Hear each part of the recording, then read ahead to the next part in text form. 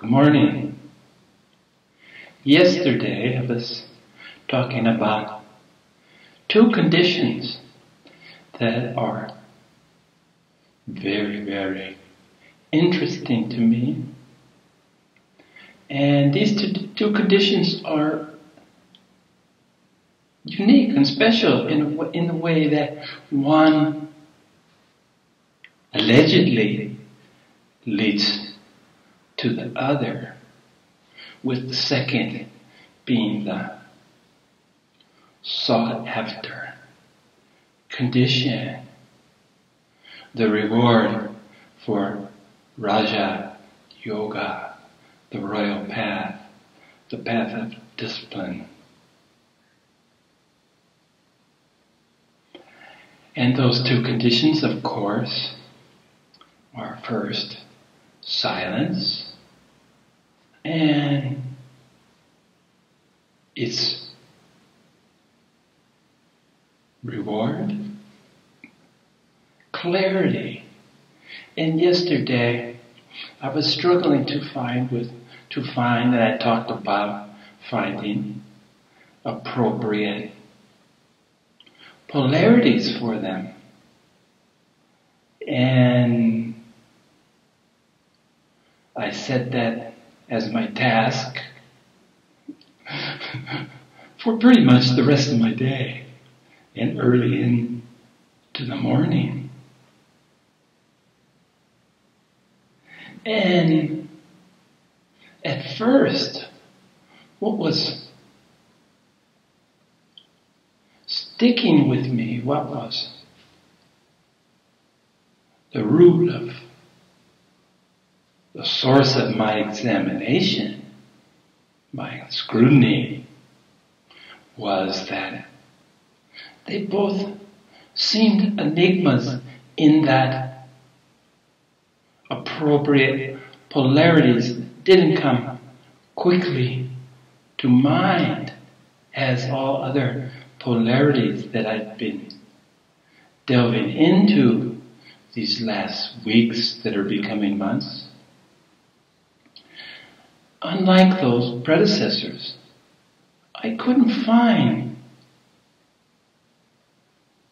readily find, so quickly find its polarity because of the nature.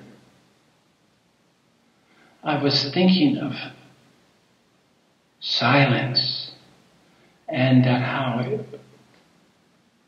the polarities that I found seem to take away from what silence is. Take away noise. And you have silence. Not the silence that I'm thinking. It's not reducible. You can't take something away to adequately explain it.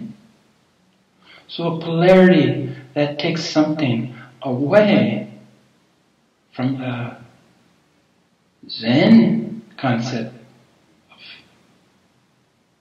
silence just doesn't work. It just doesn't sit right. So I have to find something that's not taking away. And then clarity, turbid, unclear. If you add dirt or debris to still water and stir it up, it becomes not clarity. So all the definitions that I was looking at, all the polarities, wanted to add something to clarity. And again, one take away, another add, and both of them just illustrated the inadequacy of my search for polarity. So I started thinking of other, more obvious, and it came to mind the North Pole and the South Pole. Pretty clear-cut.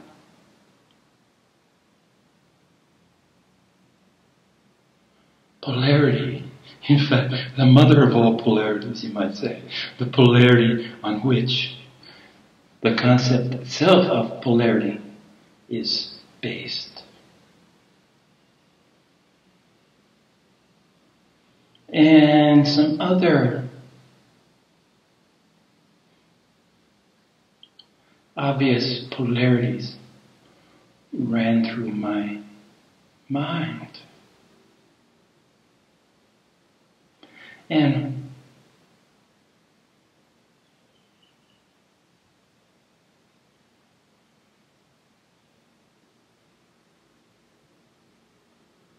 as well did many other things, which will be the subject of today's talk. But first, let's go back to what prompted this examination, what prompted these reflections. And was I able to come up with some polarities for both silence and clarity that served my purposes, related to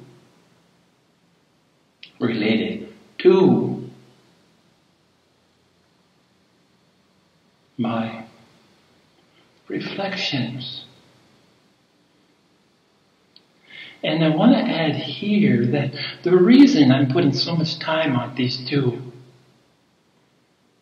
silence that leads to clarity, is because they pose the biggest enigma in the condition I find myself in today.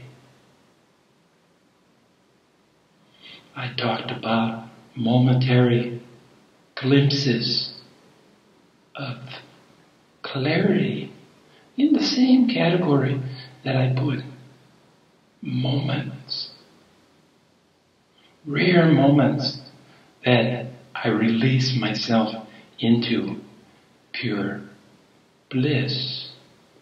And from the very beginning, a common thread that's run through all these presentations has been my failure, my inability, more like my unwillingness, if I was really brutally honest. I haven't been willing to surrender my mind to silence. And yet, silence is something that I enjoy more than clarity. At least it occurs more often. And it's always in the interregnum, the space between heartbeats. Breathing in and breathing out. That pause between words.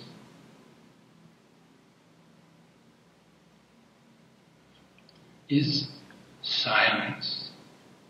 So I am probably more familiar. Silence is more common in my life than clarity or bliss.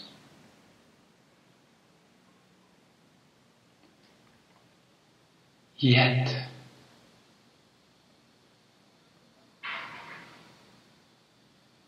both or all three intrigue me, to say the least. So this pondering, what word could I use? that doesn't take away from silence? What word could I use that doesn't add to clarity? And I did come up with some words that I'll share with you. And I'll put them in order of importance, because let's deal with silence first. Silence is a precursor to clarity. So let's start with silence. What could I use that doesn't take away, like the absence of noise, quiet, and it's communication? Surprise, surprise. The polarity that works for me is silence and communication.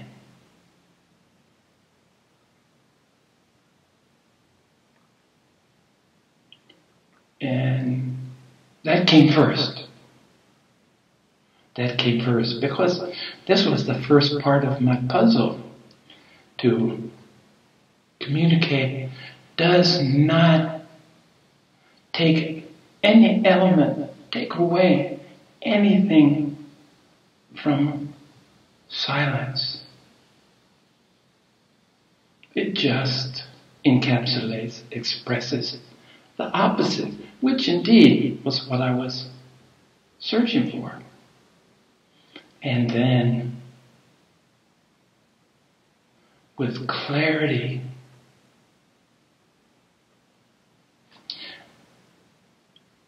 I didn't want something that adds dirt to debris to clear water. You add that, stir it up, or even agitate. Add a force. Clarity is disrupted. So what could I use that didn't add to clarity, but yet suited my purposes? And I came up with doubt. And it worked for me. Clarity and doubt. So there's my two polarities that took more time, were not as obvious to me, for whatever reason, as the rest. And all of this made me come back to where I was originally. And I think all useful journeys, all great journeys, return to whence they began. So here was, of course, no exception. And I began by talking about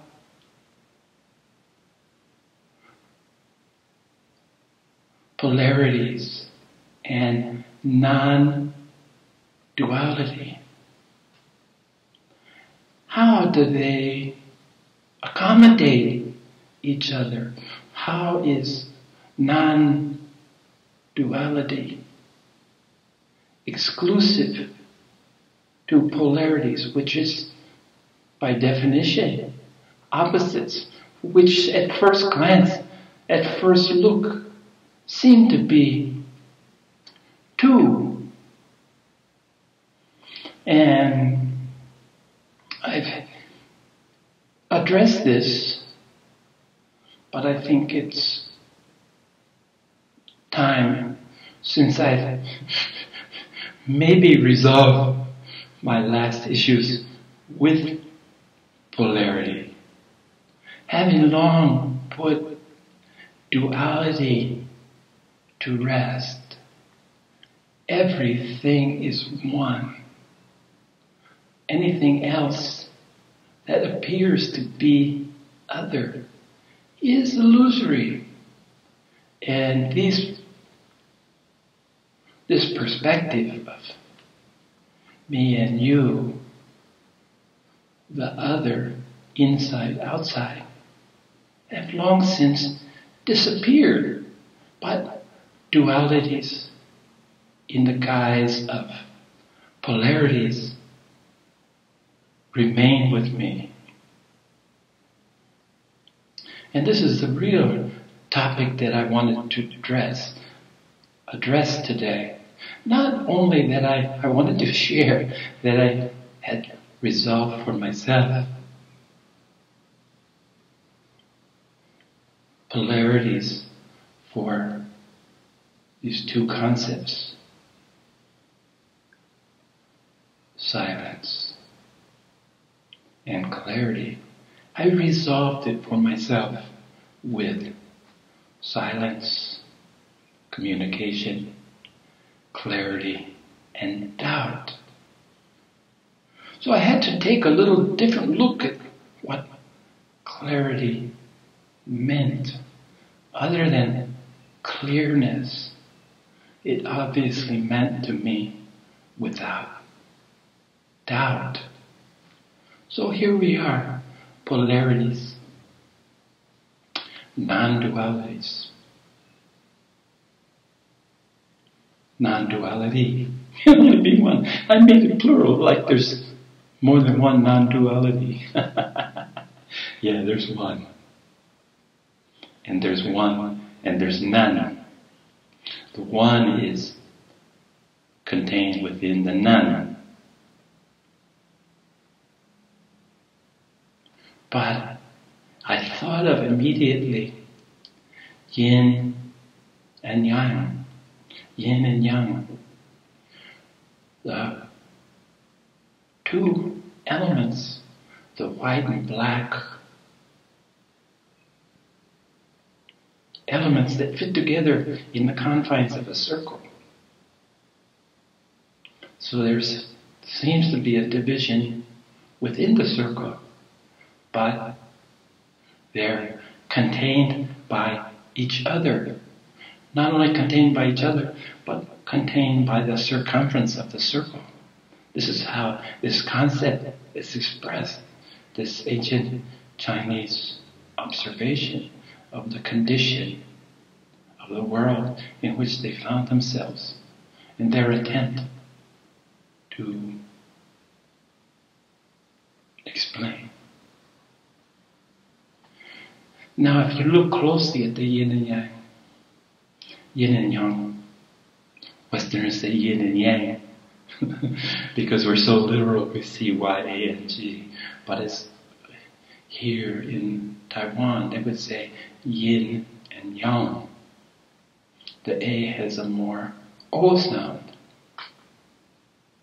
Even in my own Chinese name, Hai Yang, it's H-A-I-Y-A-N-G. So a Westerner would call me Hai Yang, and that hurts my ears. Hai Yang, as in H-A-I, Hai, and then Yang, Y-O-U-N-G. And sometimes I use this Y-O-U-N-G spelling. Even that wrangles a little bit because I like to use Y-A-N-G, but I hate to hear it pronounced Hai Yang. So the yin and yang. Within, that's confined in a circle, that is defined by their relationship to each other. In the black of the yin, if you look closely, there's a small white dot. If you look at the white of the yang, the masculine, you'll see a small black dot. And this is their answer to this is their measurement. This is their response to polarities, that within each apparent opposite, the other, a part of the other, is contained.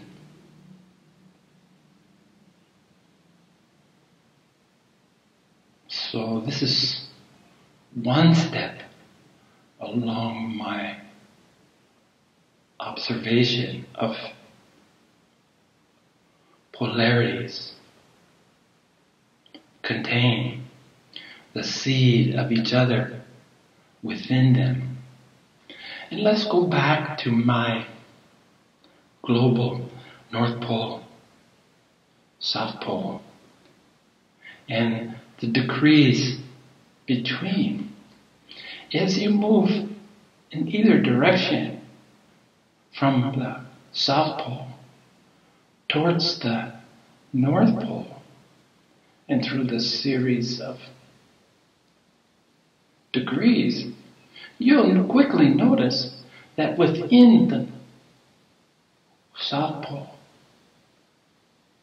elements, degrees of the North Pole are increasing until you get all the way to the top. And if you come the other direction, it is equally so. Each degree you go in the southerly direction contains more and more of the South Pole. Just like everything in life, as day morphs into night, as life morphs into death. It's a very subtle process, and it's obvious that the brightest part of the day, noon, high noon, contains the seed of the darkest of the night, the darkest moments of the night. It's all degrees. In the West, we measure death as first it was the heart stopped. Now we're more sophisticated, supposedly, and it's when the brain stops functioning. We can measure these things.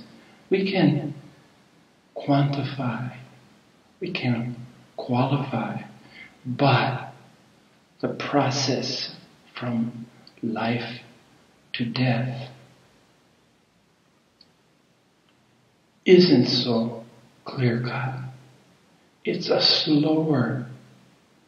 Within death are still the seeds of life. Within life are the seeds of death. Just as we think that being born is when we pop out of our mothers, but actually it's much more subtle than that, isn't it? It's much more stretched out, that life has begun within, and it only becomes obvious when it's without.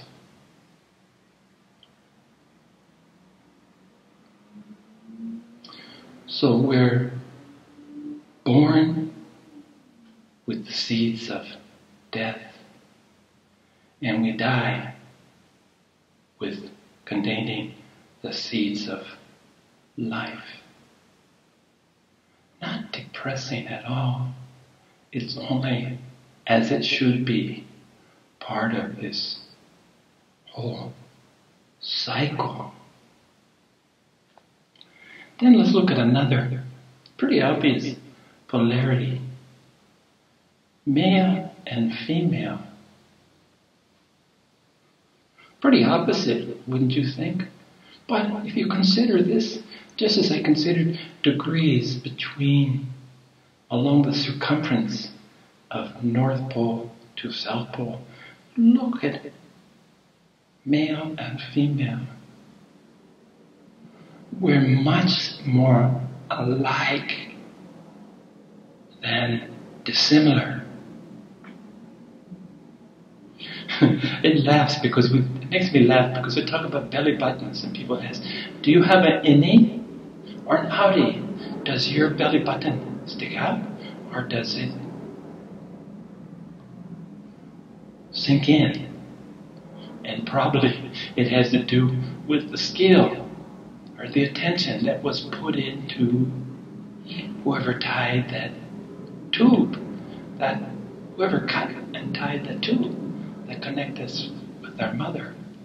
But if you think about the differences between innie and outie, and think about the difference between males and females.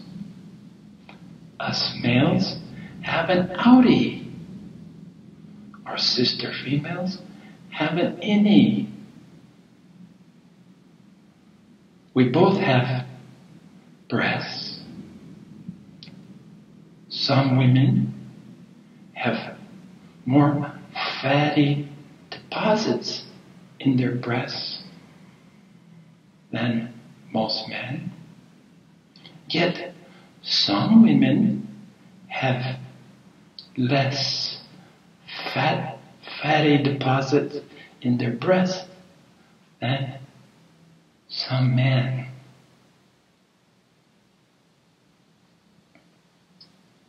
So does your reproductive organ, is it an outie or an innie? So these huge differences start to become less and less obvious when you put them in perspective, when you look at chemistry, when you look at biological functions of our bodies, which define us as human beings. Without a body, we can't be human. Again, similarities. So, is it so that within our masculinity, our femininity, the seeds of the other exist? Well, we're kind of taught that there's basically males and females. But if you really consider just talking about sexuality, you'll start to see that there's degrees. Some men have many degrees into the feminine realm. They've approached the feminine realm by many degrees, whereas many females share this in that they have more degrees of maleness. So that you see that sexuality is not us and them, is not hetero and homo, or even bi. All these are very limited and not very useful understanding of the realms of sexuality and sexual preference. So I've included 3 fairly obvious examples of polarity. After all, North Pole and the South Pole is where the very concept of polarities, being opposites, came to be. It was observing. It was as we sailed, as we experienced the world, as we discovered the world.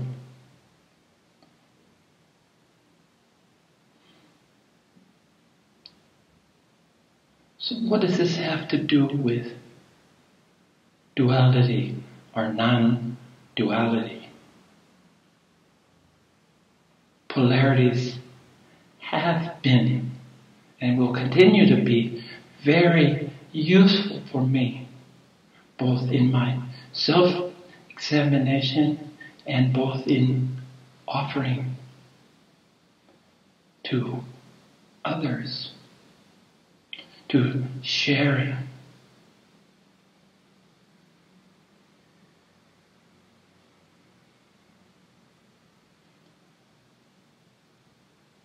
So what seems as so obvious an example of two separate categories really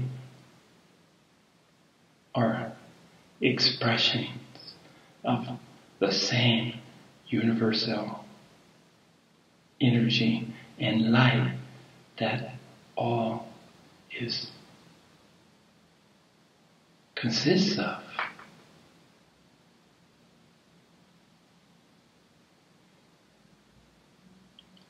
And I just wanted to look quickly at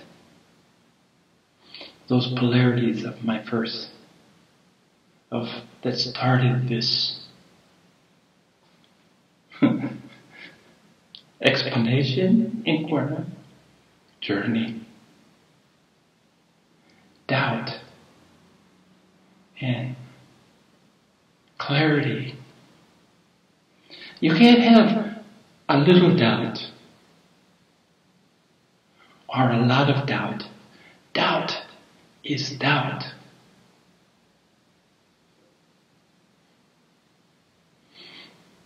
In the same way, you either have clarity or you don't. This is why it's so elusive. I would say that a little clarity or a lot of clarity is not the clarity that the sages have pointed to that reward us with, that grace us with vision. And I'm going to spend the next few adventures that I shared with you on silence,